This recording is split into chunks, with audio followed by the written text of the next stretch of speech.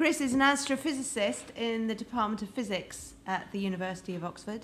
He's the principal investigator, the lead on Zooniverse, which is home to the internet's largest, most popular and most successful citizen science projects.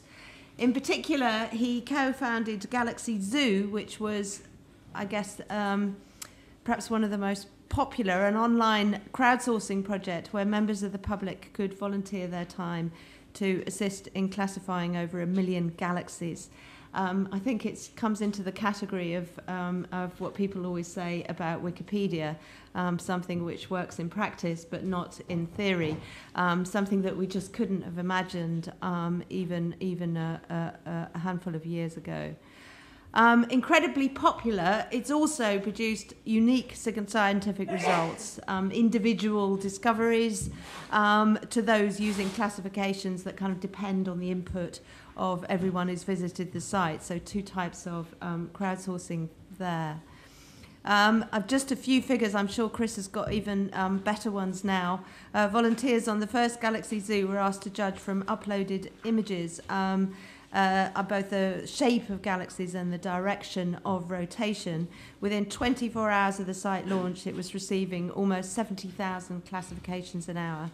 50 million classifications received by the project in the first year, contributed by 150,000 people. Again, if you'd said that a few years ago, you know, oh, everyone in the UK is going to get really, or in the world's going to get really interested in astronomy. That would have been like a joke. So an incredible thing to happen. Chris is also associated with some very, very traditional institutions as well. He's a fellow of the Royal Astronomical Society. He's served as Director of Citizen Science at the Adler Planetarium and is the primary presenter of the BBC series The Sky at Night, which anybody British will know is another very traditional British institution. His actual research focuses on galaxies, galaxy evolution, and then the application of astrochemical models of star formation to galaxies beyond the Milky Way.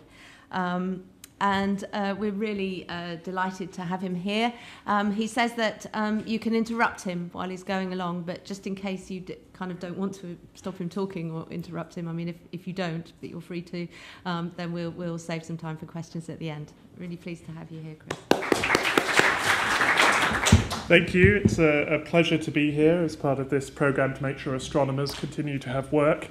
It's great that every conference in Oxford has at least one astrophysics talk. And I hadn't realised if I'd known you were going to give that introduction, I would have just pulled up my slides on astrochemical models, particularly interested in sulfur in the early universe. So I'll happily answer questions on that at the tea break, perhaps. No, I think what I do want to talk about is what on earth we think we're doing at the Zooniverse, and I'll try and broaden out some lessons. This picture is how we got to where we are. I think this is a reasonable allegory for the state of modern science. We've created some machines, and we don't really know what to do with them, whether you look at ecology or pharmacology or pathology or astrophysics. We have machines that produce ridiculous amounts of valuable data. But in many cases, those machines were created without having thought through how to cope with the volumes of data that were coming our way. And so you see the scientists in a well-organised huddle in the front here dealing with the consequences of what they've done. And so, as you've heard from the introduction, one way to solve that problem is to get a bigger mob. That's the movie solution to a robot rampaging through your town, anyway. And we do that through crowdsourcing. I think my definition of crowdsourcing is much narrower than the ones we've just heard. To me, it involves a transformation of information or effort from a distributed crowd to somebody who has set up the challenge, close to the economic definition we heard. So things like MOOCs, well, I think they're fascinating. I'm really looking forward to hearing more about them. To me, that's less crowdsourcing, more engaging with a crowd. And maybe I shouldn't be trying to define crowdsourcing anyway, because we reject the term. We deliberately didn't use it. It sounded like a one-directional thing, certainly in the definition I've just given. We didn't want to think of ourselves as scientists sitting in an ivory tower, handing out the boring bits of the task.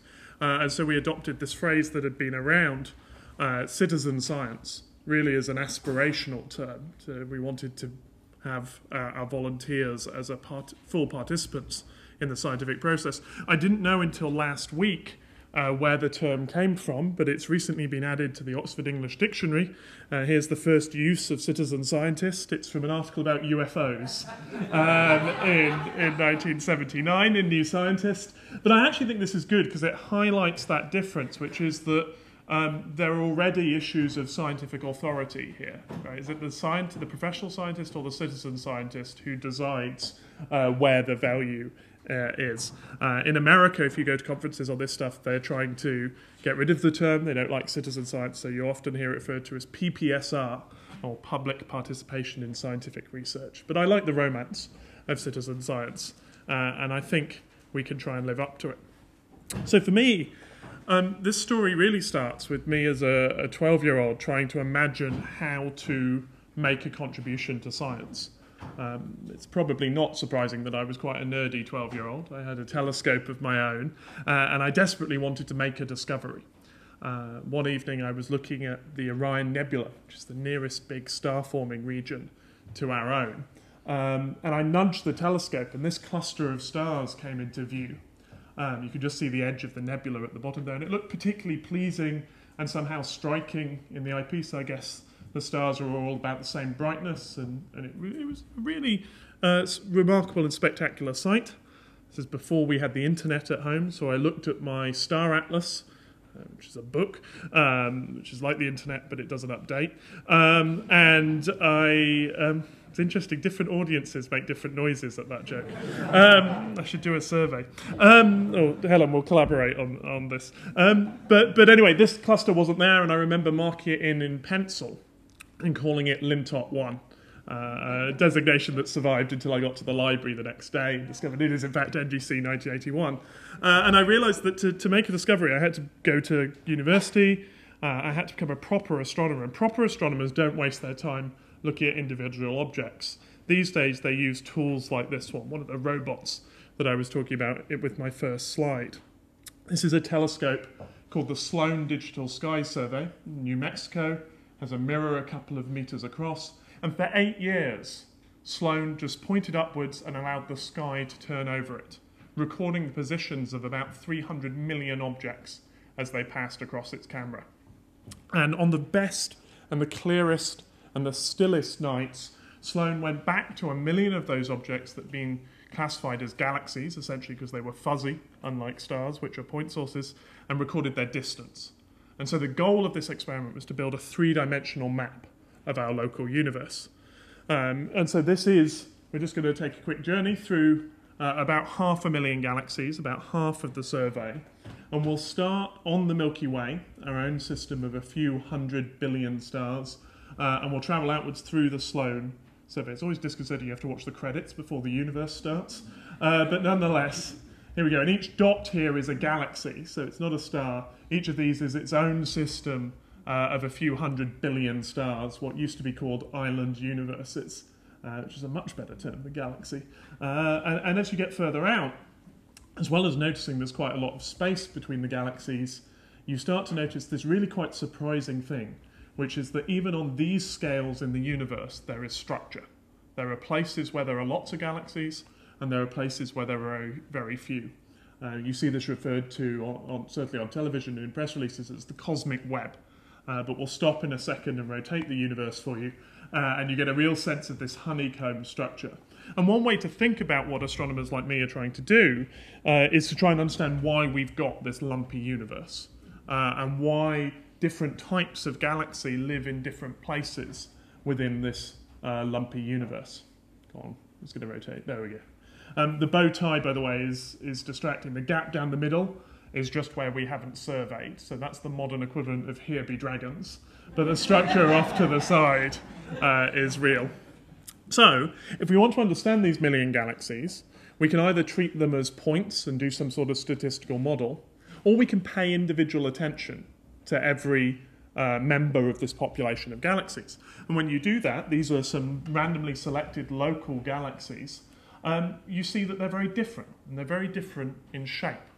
We could call it morphology if you want to sound sophisticated, but it's really the shape of a galaxy that's important here. The shape is sort of the integrated dynamical history of these galaxies. It tells you about whether they've collided with each other, it tells you about how they've taken on material from their surroundings, and it tells you about when and where they formed stars. So if you only knew one thing about each galaxy, what you'd want to know is the shape.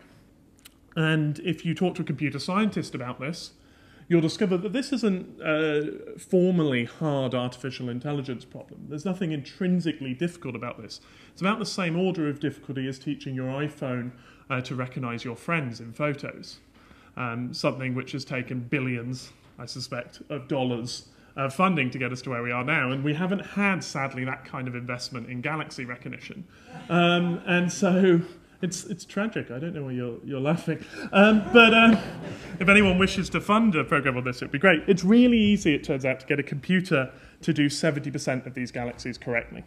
It's really hard. It takes a PhD and a lot of effort to get to about 80%. And beyond that's really tricky. No one's really beaten the 80% barrier. And so when I arrived in Oxford in 2006, there was a student called Kevin Sherwinski who had looked at 50,000 of these galaxies and recorded their shape. And the first thing that Kevin discovered, well, the first thing he discovered was it really mattered to have a human doing this. So he outperformed senior professors, but he also outperformed computers. And the second thing we discovered was that a student will do about 50,000 before they tell you where to stick the rest of them. But there's also a fundamental problem with this, because even if Kevin had been very dutiful and had spent months going through all million galaxies, any results we had would have been subject to the objection that Kevin didn't know what he was doing. We had no comeback to that. We just had this set of classifications. And so this was an unsatisfactory solution. And without really thinking about it, from Helen's introduction, it seems just as well, because otherwise we would have learned that this wouldn't have worked.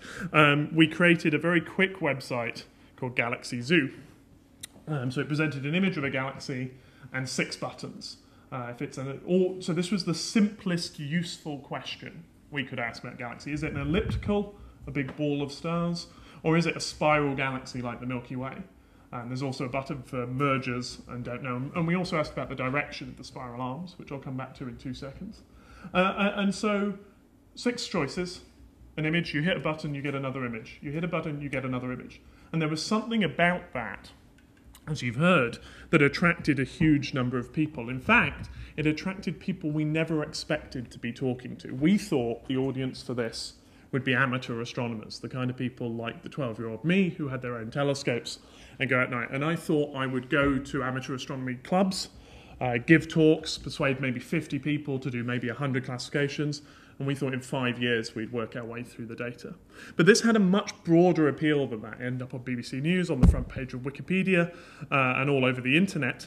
And we quickly accreted hundreds of millions of classifications, which is only impressive when I tell you that these classifications were accurate. Taken collectively, and remember we've now got lots of people looking at each image, these classifications were more accurate than Kevin. And they're more accurate than computers, but they're also more accurate than a single expert classifier. And we could check that in all sorts of ways. And one way we did an early check that these results were sane was to do with this extra question. We asked which way the spiral arms were turning in a galaxy. And the direction of the spiral arms tells you about which way the galaxy is turning. So the galaxy at the top in the middle, which matches the one on the left, is rotating clockwise. And the galaxy on the other side is rotating anti-clockwise, or counterclockwise if you're American, I guess. And there was a crazy paper, well, let's call it a provocative paper, which had been released a few months before Galaxy Zoo by a guy called Michael Longo, who had looked at 3,000 of these galaxies, and he said he could see more anti-clockwise galaxies than clockwise galaxies.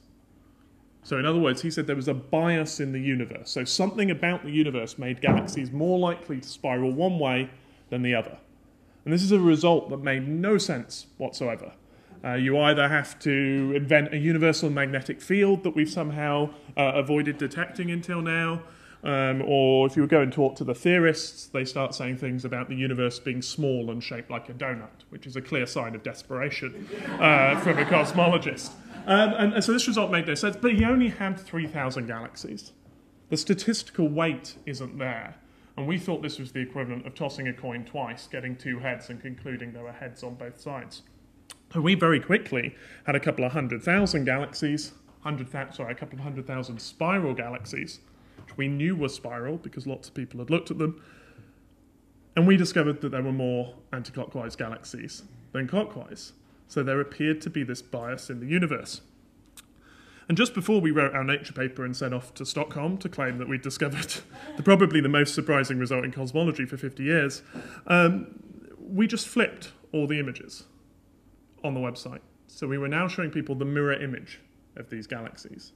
And if this result had been real, we would now be seeing more clockwise than anti-clockwise galaxies. But we still got more anti-clockwise than clockwise galaxies. And so one way to put this is it's not the universe that's odd. It's us. There's something about the way humans look at these images that make it easier to see spiral arms when they're anti-clockwise. And the closest analogy I've got is called the ballerina illusion, so a bit of crowdsourcing. So if you imagine you're looking down on this dancer, how many of you see her rotating clockwise? This is also peer pressure. How many people see her rotating anti-clockwise? Okay, first of all, it's odd we don't agree. Secondly, how many people have seen her switch? If you want to see her switch, if you rotate your head like that, it doesn't have any effect, but it amuses me. So, but what's going on here is this is a two-dimensional image which your brain is interpreting as part of a three-dimensional world, and it's changing its mind about how to project this image into 3D. And if you integrate over a lot of people and a lot of time, then you find there's a bias. Yeah, there's a preferred direction. And we were seeing the same thing with static images. And I could be saying anything now because you're all looking at this slide. And I've often thought I could go and get a cup of tea at this point. Anyway, the point here is that once we were able to measure this effect by showing the mirrored images, we could adjust for it. It was incredibly subtle. But we were able to find even this subtle effect, adjust for it, and show that the universe doesn't have this bias on large scales. And so this sort of thing, and this is the point where I could start listing Galaxy Zoo's scientific achievements. I'm not going to do that. It would take far too long. But just to say that we got a bit more ambitious, so we also employed a designer. So new versions look a bit better. We've gained a slogan, as you can see. But current versions of Galaxy Zoo, if you go there now, ask a complex decision tree of questions. So we're still not teaching people about galaxies. I'm not trying to tell you all what I would consider an SA3 spiral or something like that, but we are able to break down the classifications to questions like, is there a bulge at the centre of the galaxy? If so, what shape is it? Is there a bar there? How many spiral arms are there? And so on and so forth. I'm just going to get some water. Contemplate galaxies. I don't know where I'm going to put this, but this could get interesting. Of course, I need to remind myself that system design is important here, and sometimes, with crowdsourcing, you get what you ask for. So one of the types of galaxy that we were interested in was a disturbed galaxy. So these are sort of, sometimes you get big train wrecks, merging galaxies which have collided with each other. Sometimes you get sort of a submerger, a small galaxy ploughing into a big one, and you get a disturbance in the regular structure of, say, a spiral disk. And so this nice little icon was supposed to represent disturbed, and here's what we got back. These are indeed good matches to the picture, but these are places where a pixel died on the camera. So this is an accurate but utterly useless classification, and was the result of not testing properly. And so, but that slight mishaps like this aside, at this point, we'd got to a site that could scale to the size of modern data sets. We could do our classification, crowdsource, if you like, our classification to citizen scientists, and get back hundreds of millions of classifications. So we discovered the first advantage of this was our ability to scale. But there's another strange thing that happens when you let people loose in the data set. And it's a consequence of the fact that the crowd, both of galaxies and of people, isn't utterly regular. It isn't composed of identikit people. There are individuals in the crowd. This is a typical Galaxy Zoo volunteer.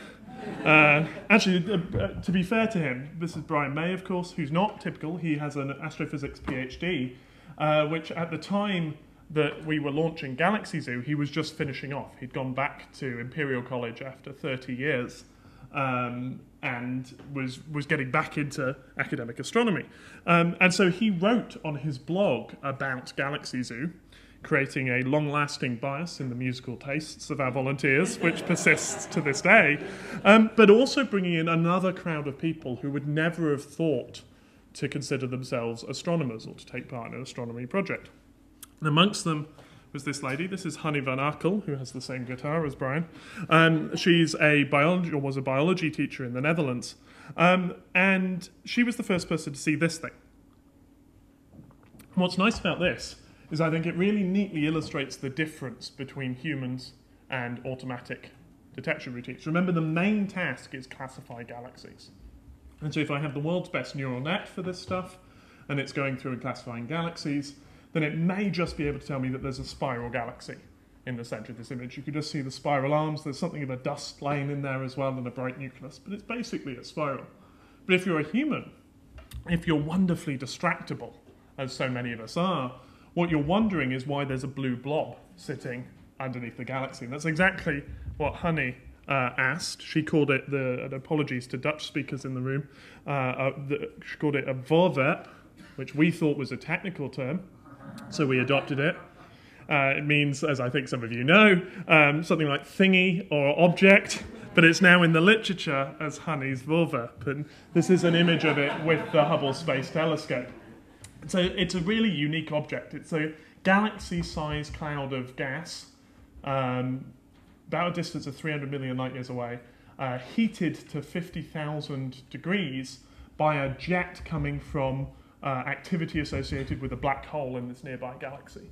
I could happily spend the next 40 minutes telling you why this is really exciting, but for now, let the fact that we got an image of it with the Hubble Space Telescope stand for the fact that astronomers think this is interesting. We have to compete for time on Hubble, and it was really exciting to be able to get this image.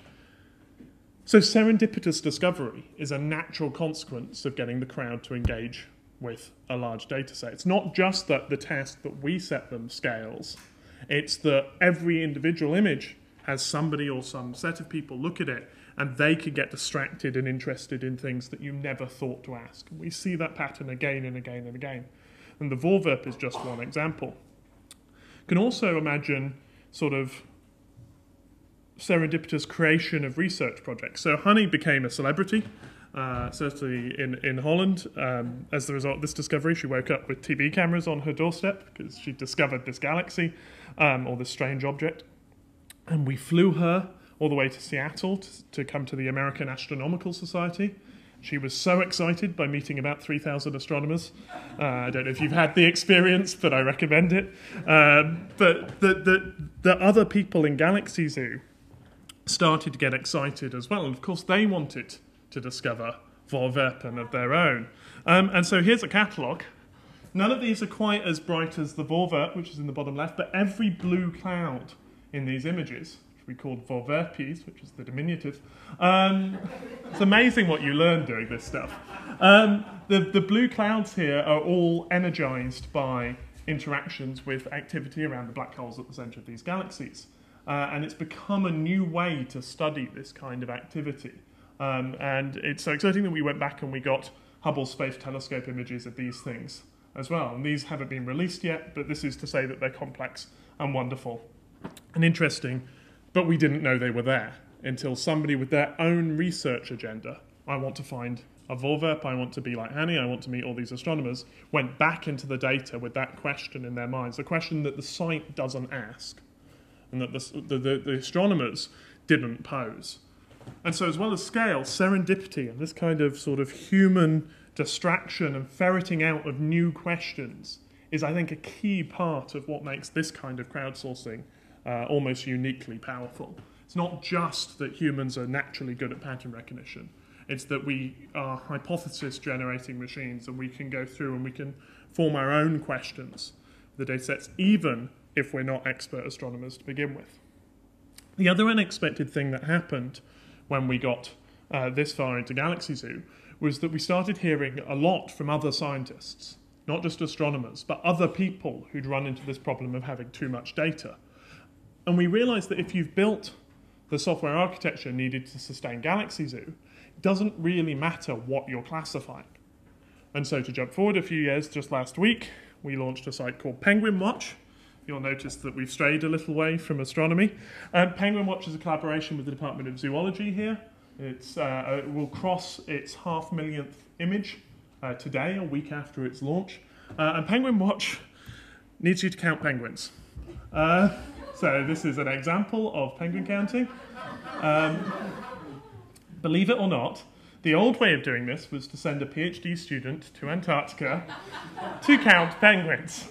These days, the PhD student can be equipped with a whole set of cameras.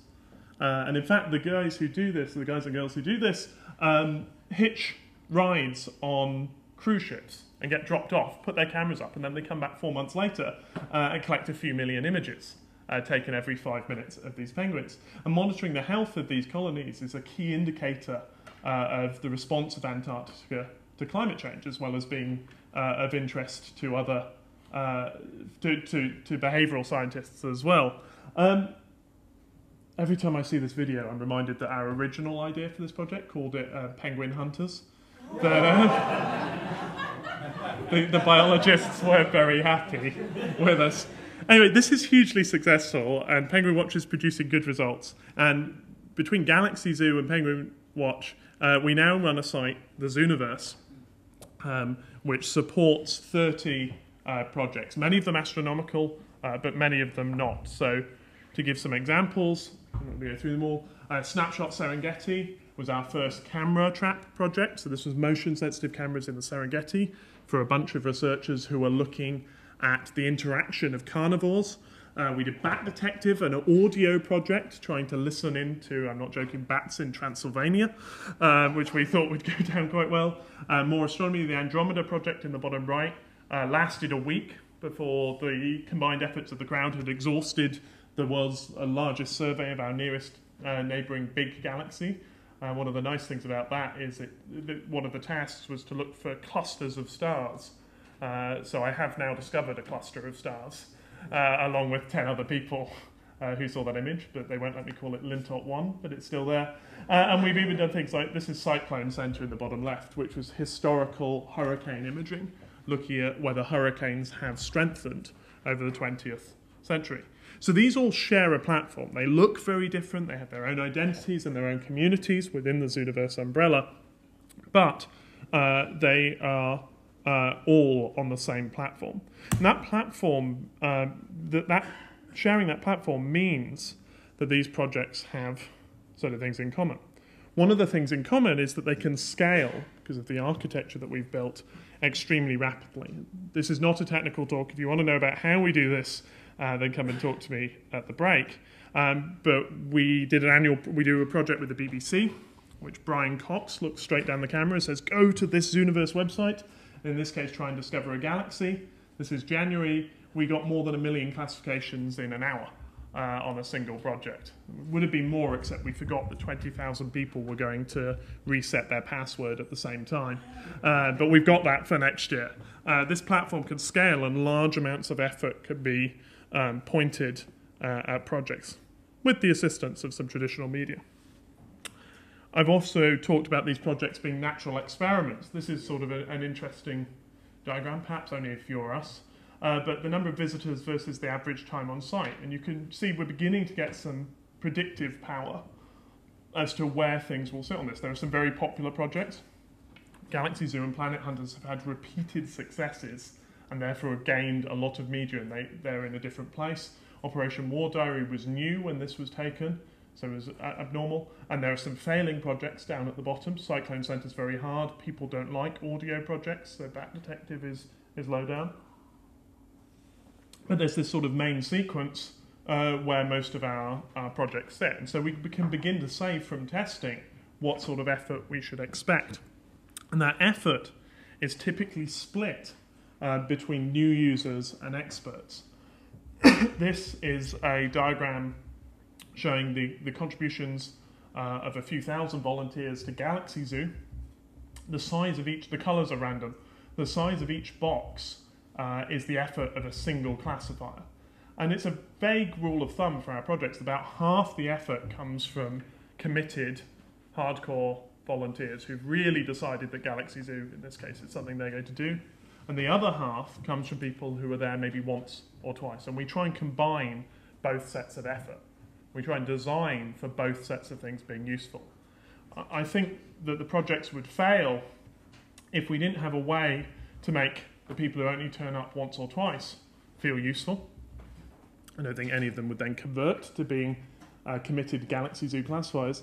But equally, of course, if you stay flat, I don't think you ever gain this sort of community. And so we spend a lot of our time thinking about these different modalities, about these two different ways of interacting with the site. And we know a little now about the motivations of these people as well. Because it was frankly surprising that these people in the top left have looked at hundreds of thousands of galaxies. Even Kevin, the PhD student who was being paid to do this, on whose entire future career depended on classifications of galaxies, wouldn't do more than 50,000. And yet lots of these people would. And when we interviewed them, and when we surveyed them, even way back at the beginning, what they told us was that they did this because they wanted to make a contribution to science. Wasn't quite that they wanted to discover a star cluster. Wasn't quite that they were already interested in astronomy. Found a few of those people. But about half of them said that their major motivation was wanting to contribute to science. And I thought, I've stood on many stages and given that statistic for years without ever really believing it. Because that's the kind of thing you say when you're asked by the eminent scientists from wherever, why are you doing this project? You don't say, oh, I was just pissing about on the internet and, you know, it was better than solitaire. You say, no, I wish to contribute to science. Except that we now have actual evidence that I believe in that Snapshot Serengeti, which is one of our most popular projects. You know, I feel we've proved that people like looking at pictures of animals on the internet.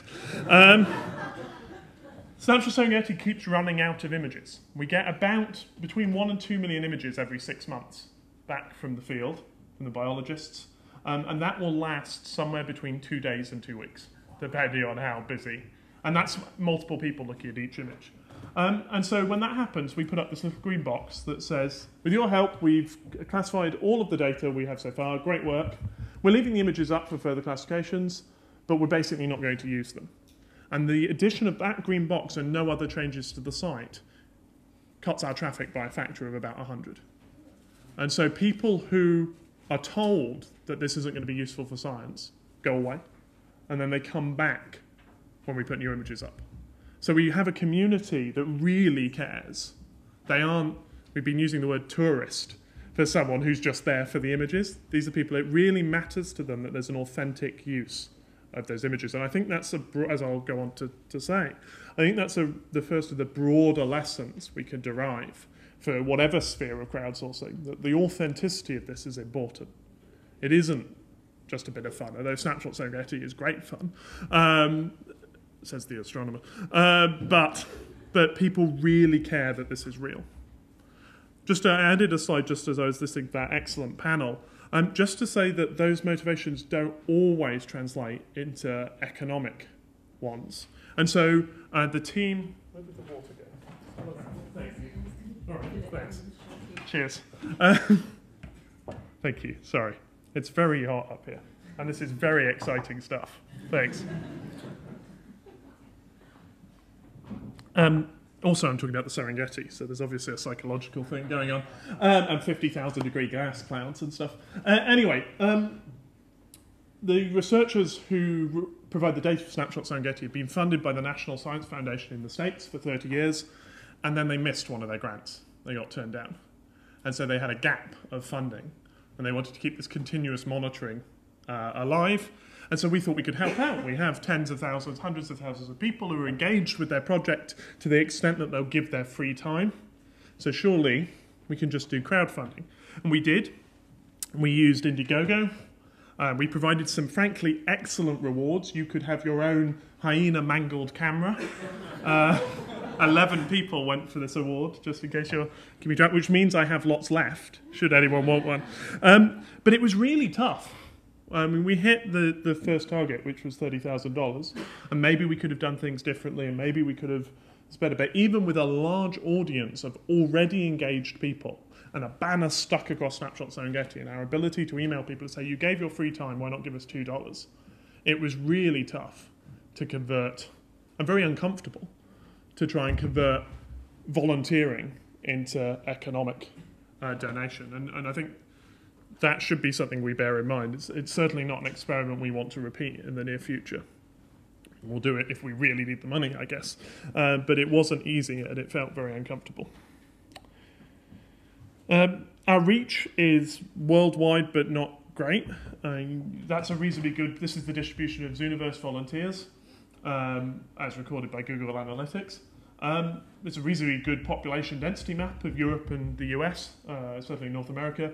We're poor in the rest of the world, and we've just begun to translate our sites, to crowdsource the translation of our sites to try to improve that, and the early signs are that that's having an effect. And another thing we see that's in common between our projects is that we see learning happening. So the original Galaxy Zoo didn't tell you anything about galaxies. In fact, it didn't tell you what a galaxy was. It just said, classify these images, and astronomers will use them. We have a project called Seafloor Explorer. It's looking for the health of fisheries off the north coast of the US, also the northeast coast of the US. And this is an analysis of terms used in the Seafloor Explorers forum. And on the left column, you've got the most common words, or the most common word roots, rather, in the first 10% of comments made after the project launched. And then on the right, you've got the most common word roots used in the last 10%. And so the most recent when this paper was written. And so there are two conclusions to draw from this. One is that this project has caused a group of users to learn an awful lot about the technical vocabulary and background to this project. In fact, most of the technical terms on the right here are not used anywhere on the site. So it's not even that they've just carefully read the Seafloor Explorer site. This community has become motivated to go out and learn. And we can show that in many of our projects. That's excellent. Because I'm not asking you for funding, I'll also point out the second point, which is that this is a failing community. Because this is a community that has become dominated by the small group of expert users. There's no longer a constant influx of new volunteers to dilute this. And if we want to think about building sustainable communities, while I showed that map of all the squares, the main interface is happily receiving classifications from new users and advanced users. The discussion around this project has become dominated by advanced users to the exclusion of all else. And so there's some interesting community dynamics that we're trying to deal with here. So skip on. It's not just in the communities where we can take people as individuals, though. One of the directions we're going is to try and make this process more efficient. At present, everything I've said treats every classifier to hit Galaxy Zoo or Seafloor Explorer or Snapshot Serengeti as equally capable. And we know that's not going to be true. So more recent projects, this is one called Space Warps, this is the one we did with the BBC this year. This is a search for distant galaxies. It turns out that if you have two galaxies that happen to be precisely in line, as seen from our perspective on Earth, then the light from the more distant galaxy will be bent by its passage near the nearby galaxy, and it produces this little arc that you can see in the circle down there. That is a lensed image, sort of nature's telescope, magnifying a very distant galaxy. And that sort of pattern recognition is also best done by people. But here we have simulated lenses. Call them fake if you prefer, but that gets people angry. But simulated lenses, so that we can measure how well people are doing. And here's the behavior of 50 randomly selected volunteers. On the x-axis, the bottom here, is the probability that they're going to say there's a lens there when there's a lens there. And on the y-axis, the probability they'll say that there's nothing there when there's nothing there. So you could sort of imagine top right are the best classifiers, we'll call them astute. On the left, you have pessimists who never see anything. On the right, you have optimists who always say there's something there. And in the bottom left, you've got, we'll call them obtuse users but people who are wrong all the time. And you start to get some interesting consequences, one of which is that people who are wrong all the time, if you know they're wrong all the time, are just as useful as people who are right all the time. Some of you may employ this in your daily lives. But that's interesting, because as long as we know, so we've measured that, so that's good. But then should we teach those people? By trying to get them to improve, they actually become less useful to us.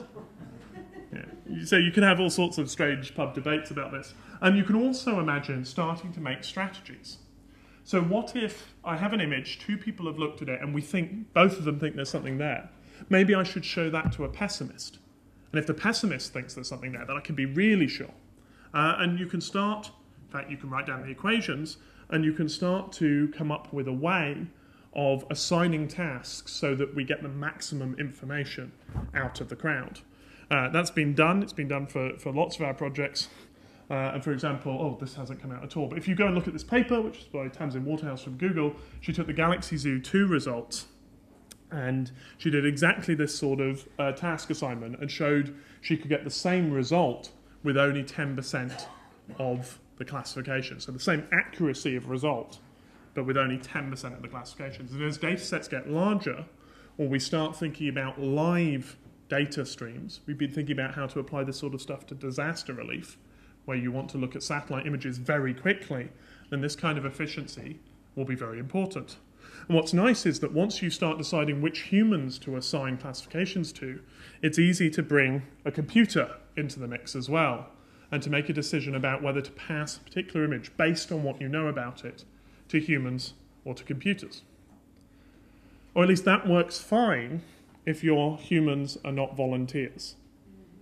This is the thing that the computer scientists never have to worry about. If you use an algorithm that's used to assigning tasks to different automated agents, you don't have to worry about them buggering off to Facebook or going back to their day jobs or heaven forbid, shutting the internet down, reading a book or something.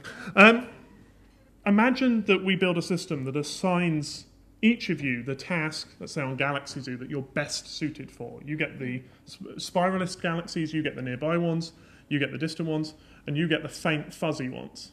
That's great, unless you're there because you like looking at nice, beautiful images of galaxies. And I feed you an unremitting diet of difficult stuff, and I've ruined the experience. In fact, I've built a system that will systematically drive away my best classifiers. And so you end up finding yourself having to detect motivation. You have to understand what it is that people are getting out of this experience in order to be able to efficiently assign tasks. You have to think, perhaps, that people are developing narratives about what they're seeing, and you have to provide enough fodder for a story as well as for efficient scientific classification. And doing that automatically is really hard. And it's great fun, and we're spending a lot of time thinking about that. There is a way out that people would often try and sell you to this, which is that we have ignored the major developments, certainly from games. You know, nothing I've talked about, I haven't given people points or badges or external incentives to keep classifying. I've just said, you all want to do science, here's an image of a galaxy, here's something from the Serengeti, here's a picture of the sea floor. And there have been very successful citizen science projects that frame themselves as games. And the best known of those is probably Fold It.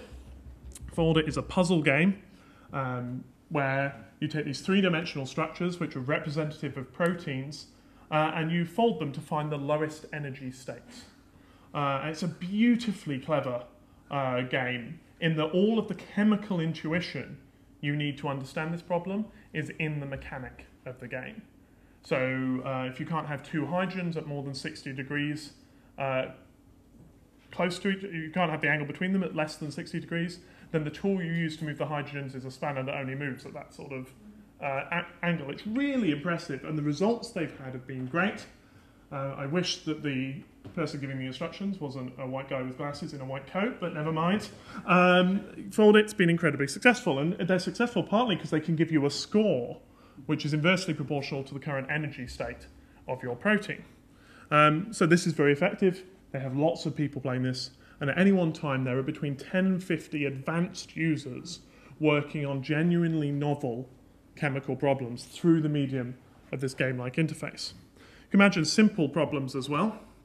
One of my favourites, this one from the humanities, was the Finnish National Library, who built a project called Digital Kut, but Mole Bridge was the name of the game. Here it is in action. The moles move from left to right. And the only way to save them is to build a bridge out of words extracted from Finnish newspapers, because they were digitising their entire newspaper collection. And you do that using this keyboard at the bottom. And what's really nice, so you see the end cloud there, you're trying to get them to their sweetheart in the top right. The psychology of this is desperate for study, by the way. But the little pink cloud at the end, what's really nice about this is when you input a word, you get a pink cloud, and it's only when it's confirmed by someone else does it turn into a proper permanent piece of the bridge. And if they disagree with you, then it disappears and your moles plummet to their death, making an aggressively nasty sound, and thus training you to do this well. So games can exist, but gamification, I think, is troubling. I think you can play these games and you choose to play these games because they're fun, not because you want to make a contribution to the Finnish National Library's digitisation project. Although that being said, they did actually digitise the entire newspaper collection. Adding in little bits of gamification can do strange things to people's motivations. We actually did it. We had a project with the SETI Institute. So we were actually crowdsourced looking for aliens. I sadly don't have time to justify that, but it was a sensible choice. And we had all these badges. You know, you've classified for 5 days in a row. You've detected a potential signal. You looked at a star with a known planet. And so on and so forth. These badges existed and they rewarded behaviour. We actually built a badge for you have detected an alien, which would have been, in the event of an alien detection, was going to be automatically posted to Facebook. So that's how the world would have known. It was never used. But we found that getting this stuff right is hard. So, for example, we gave a badge for 25 classifications. We found indeed that lots of people got to 25 and then they all left. And the hit we took for people leaving was much greater than the hit we took, than the benefits of giving this badge. So this stuff is hard. We've done it elsewhere as well. We had a project called Old Weather. We have a project called Old Weather, which involves transcribing logbooks that look like this. Every 4 hours, the Royal Navy take weather observations. You go back before 1920. These are intensely valuable to climate scientists who are trying to reconstruct the world's weather patterns. But the task basically consists of typing in numbers. It's not hugely exciting. And so if you join Old Weather, you're assigned to the crew of a ship. You get a rank. You're a captain or a lieutenant and so on. And clearly, depending on how many classifications you've done, you rise in rank through the ship. Perfectly standard, off the shelf. Anyone in Silicon Roundabout will sell you this as an essential tool for your academic crowdsourcing project. And then we studied the volunteers. In fact, somebody called Alexander Everly at UCL interviewed lots of the volunteers, and this is a fairly typical comment. The reactions we got were people saying, yes, it did motivate me, but I found it stressful because I'm a competitive person, and when I wanted to be captain of a ship, I wanted to stay there at any cost. And I'm reminded of, there's a quote from Jay Hanlon, who founded Stack Overflow, who use a lot of this sort of gamification and badges to get programmers to talk to each other. And he said, in the history of the world, gamification has never gotten a single person to do anything they didn't already basically like to do. I think that's true. I think if you're committed to trying to lose weight or trying to be efficient at work, then giving yourself points and checking in on an app can work. I think when we're trying to convince people that they can make a contribution to science, you're not going to do that by giving them a digital badge that they didn't care about. The experience has to be real and authentic. And it matters because we are trying to persuade people to do things that they don't think they can do. You can see that evidence in the gender split of our volunteers. So these are guesses at the male to female split, estimates really, in 3 of our projects, with participation and then classification on the right. So that's number of people and then amount of work. This is based on assuming that the first names of our volunteers have the same gender split as they do in the US Census. So it's a reasonable guess, I think. And what we can see is that our volunteers, especially in the astronomy projects, are dominated by men. Not as bad as, say, the subscription rate to astronomical magazines, which is about 96% male. But nonetheless, we don't have an even split. And my guess is that this is something to do with people feeling empowered to do something real, to take part in science. You can do real science is both exciting, it's the thing that keeps people coming back to our projects, but it's also a barrier to entry. Because if you're the kind of person who goes, oh, I was useless at science at school, then being told you're about to do real science is really tricky. And one of the projects mentioned here is Cell Slider. It's a collaboration with Cancer Research UK, which uses their slogans, which say things like, together we can cure cancer, which if you don't believe it is sort of an inspiring platitude. But if you actually believe that you're being asked in 3 minutes in your lunch break to cure cancer, you'd be forgiven for going off and doing something slightly less stressful. And I think we see the highest bounce rate of any of our projects on Cell Slider, because I think we're intimidating people. The issue is linked, I think, to something that I've come across from the museum world, which is that, particularly with art galleries, which have these beautiful imposing porticos, there's this idea of threshold fear. The idea that no matter what this gallery or any other gallery does with its exhibitions, with its labelling, with its content, to open up to a diverse audience, you're not going to go in unless you already believe that you're the kind of person who can get something out of being in an art gallery.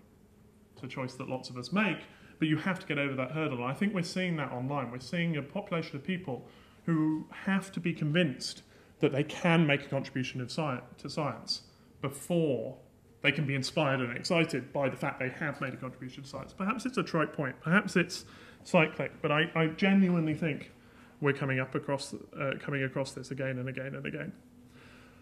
Which brings me to politics. I don't want to say, you'll have noticed I've strayed a long way through psychology and computer science and so on.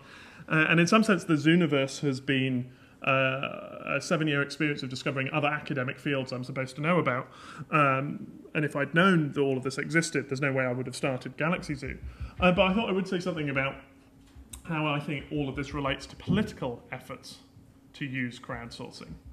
Of course, as somebody's already remarked, some sense democratic politics is crowdsourcing. This is a well-designed crowdsourcing experiment. The question is understandable. There are small numbers of choices, and you're not required to understand all the implications behind this question to answer.